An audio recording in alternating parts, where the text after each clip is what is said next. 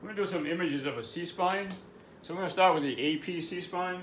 On our AP C-spine, we're going to center at the thyroid cartilage. Always come to the head of the table and make sure our head is perfectly straight.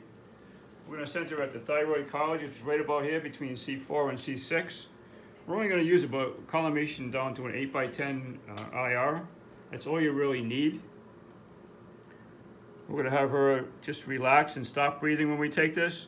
But right at the thyroid cartilage, we angled 15 degrees cephalad because we have a curve in the spine. Because of the lordotic curve in the C-spine, we have a curve like that. If we shot straight down, we would close into disc spaces.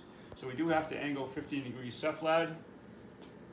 I'm just going to have the patient stop breathing when we take the image. Our next projection we're going to do is a odontoid view.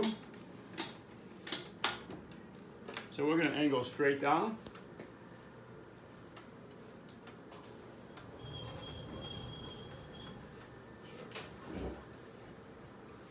And we can just collimate down to a 4x4 square.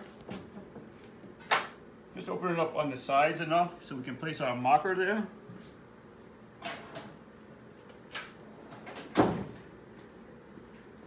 Open it just enough to be able to place our marker on the, you can either put it on the IR or right on the table.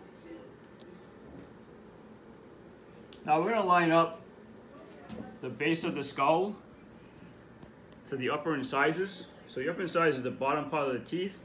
So between right here and the top teeth. And then we're going to have her open, once this is lined up, this is the base of the skull that's right here. And we're going to have her open her mouth as wide as she possibly can. Open your mouth wide. And I usually demonstrate this to the patient so they actually know I really want them to open their mouth up wide enough. And just like that, and she's just going to stop breathing. And that would be our odontoid view.